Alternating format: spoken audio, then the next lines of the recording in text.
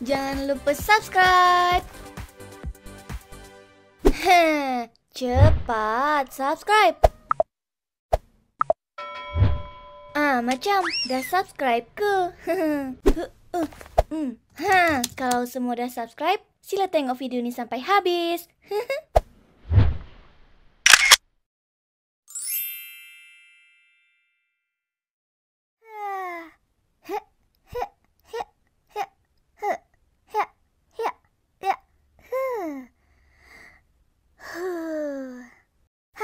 Segarnya udara pagi ni. Sihatlah kalau bersenam macam ni. Kalau ajak Yaya dengan Puteri bersenam, seronok ni.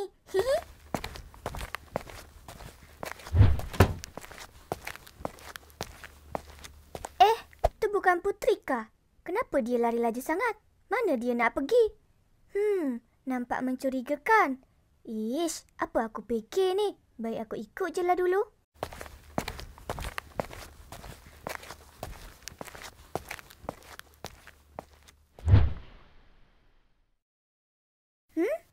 Ish, mana budak ni? Tak datang-datang. Dah pukul berapa ni? Entah-entah dia dah tipu kita. Ish, jagalah budak tu kalau betul dia tipu kita. Apa kita nak buat dengan dia? Kita belasah dia. Tapi kalau BoBoiBoy tahu yang sebenarnya macam mana? Tak mungkin. Budak tu takkan berani bagi tahu BoBoiBoy.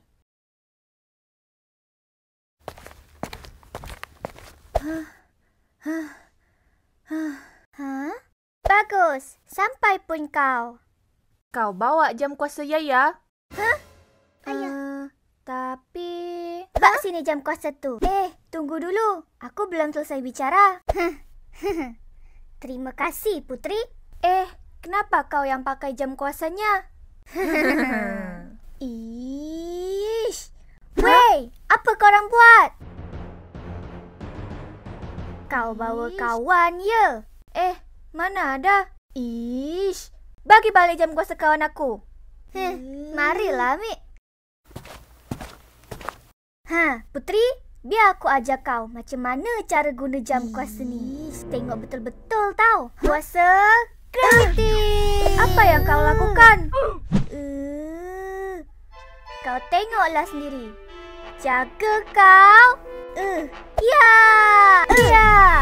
Rasakan. Ya. Lepaskan aku. Okey. Ya. Apa pasal kau boleh senang sangat guna kuasa Yaya ni? Kau ingat korang je yang boleh guna kuasa? Sekarang, rasakan ni. Kuasa selamat. Larian laju. Jaga kau nanti. Apa yang barusan kau lakukan pada Ying? Apa? Kau dah tengok sendiri kan? Apa maksud semua ini? Kau masih tak sedar lagi? Kalian bohongin aku? Kau nak cakap kalau kita orang ni tipu kau, ya? Memang betul. Kau dah terpedaya. Memang dasar budak lemah. Jom, Mizumi. Kita kena balik ke tempat asal kita. Jom. Tunggu. Apa yang sudah aku lakukan?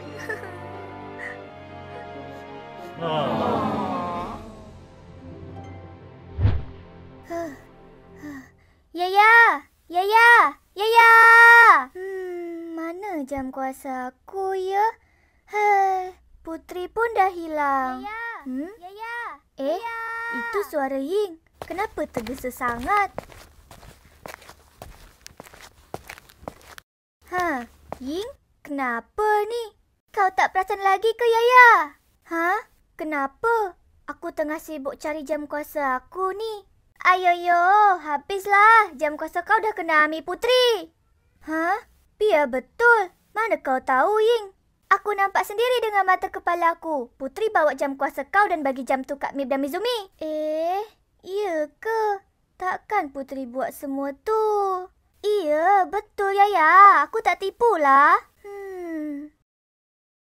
Kau masih tak percaya lagi? Aku baru je kena serang dengan si Mip tu. Dia serang kau? Haa, dia serang aku guna jam kuasa kau lah. Ish, berani betul. Kita kena ambil balik jam kuasa aku, Ying. Tapi kita kena minta tolong BoBoiBoy. Jom, larian laju. Ying, tunggulah. Aku tak ada kuasa.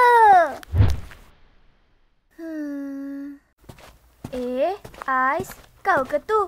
Apa kau buat pagi-pagi kat sini?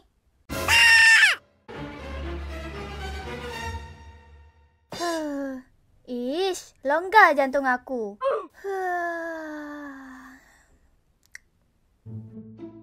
Apa jadi dengan mata kau tu? Kau tak tidur lagi ke? Hai, aku tak selesa lah nak tidur. Tak nyenyak pula tu. Asyik terfikir pasal Blaze je. Aku rasa bersalah sebab buat dia beku semalam.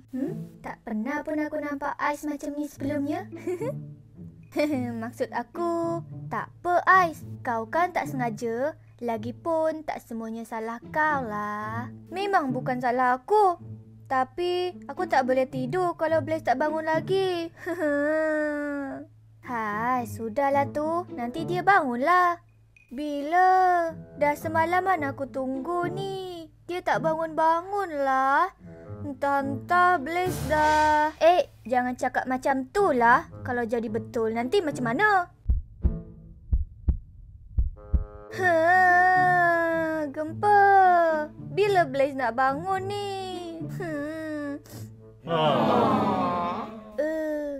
Kenapa bising-bising ni? Blaze! Kenapa korang ada kat bilik aku? Blaze! Bangun pun kau akhirnya. Semalaman aku tunggu kau sedar ni. Aku tak dapat apa jadi dengan kau ni? Buang tepiat ke? Ingatkan kau dah mati. Sudahlah tu. Ke tepi. Aku tak boleh bernafas. Ish, dia ni.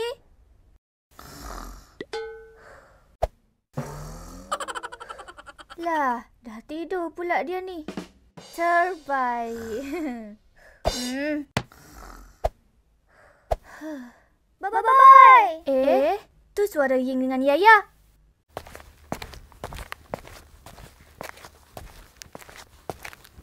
Kenapa ni Ying? Yaya? Jam kuasa aku. Dah kena ambil. Jam kuasa kena ambil? Yalah, Puteri yang dah ambil jam kuasa Yaya. Puteri ambil jam kuasa? Iya ke? Jangan tipu. Semalam kau kata Puteri hilang. Sekarang ambil jam kuasa pula. Tak boleh percaya ni. Ish, Puteri dah jumpa lah. Dia cakap dia tersesat je semalam. Yalah, hari ni dia ambil jam kuasa Yaya. Dan bagi jam tu kat Mip dengan Mizumi. Mip dengan Mizumi? Budak kampung sebelah tu ke? Sekarang jam kuasa tu ada kat dia orang. Mana kau tahu? Cerita. Pagi tadi kan, aku tengah bersenam. Aku nak ajak Yaya dengan Puteri sekali. Tapi, masa aku nak pergi kat rumah Yaya, aku nampak Puteri keluar dari rumah dan lari laju sangat. Aku ikutlah dia. Rupanya, dia nak bagi jam kuasa Yaya kat Mip dengan Mizumi. Tak boleh jadi ni. Kita kena ambil semula jam kuasa Yaya. Betul. Kalau tak, nanti diorang salah gunakan jam kuasa tu. Bahayalah. Ying, mana terakhir kali kau nampak diorang? Jom, ikut aku. Duri, kau duduk rumah dengan Blaze dan Ais. Aku nak ikutlah. Tak boleh. Nanti habis semua terbakar. Lagipun, kau tu baru sedar dari pingsan. Nak ikut juga. Jangan bagi dia terlepas, Duri. Arahan diterima. Akar pengikat. Lepaskan aku. Gempa suruh jangan bagi kau lepas. Ish, aku bakar kau ni nanti. Janganlah. Terbakar satu rumah ni nanti. Lepaskan aku, Duri. Sudahlah tu, Blaze. Kasut pun belum pakai lagi. Ish.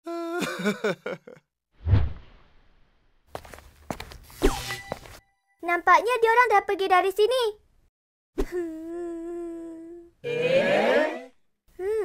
Kita ikut aliran air ni je lah.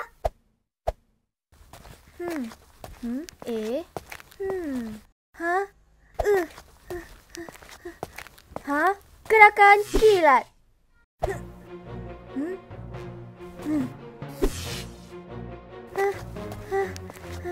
Astaga. Kenapa kau lari? Is, ha?